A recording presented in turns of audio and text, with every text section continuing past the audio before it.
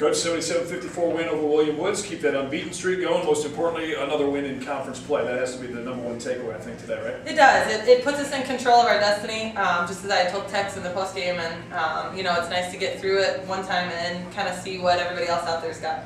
This team, we talk about, it seems like week after week after week, your depth really shows, wave after wave, no matter who you're, whether it's KP, whether it's Corey, Ashley, everybody just seems to contribute and do their job. Yeah, we've got great athletes on our team, and kids that know their role and can perform, and if somebody's having an off night, we're ready to step up. I felt like even when maybe we're not shooting it as well as we typically do, we're doing the other things well. We're defending and we're getting rebounds. And fitting enough an and one for Corey Hamilton to get her 1,000th career point. If that doesn't symbolize what her career's been here at Columbia College, I don't know what does. Yeah, she's just, you know, a workaholic kid that's really earned every one of those points, and it's fun to see her especially be excited about that and then finish it off with the free throw. And next week, 2 big road games down the Arkansas trip, especially that line game. Good luck there. Good luck with the preparation, and see if you can come back with 2 more W's. Sounds good. That's the plan. Cougars win it tonight, control their own destiny, and first in the conference. More on that at ColumbiaCougars.com.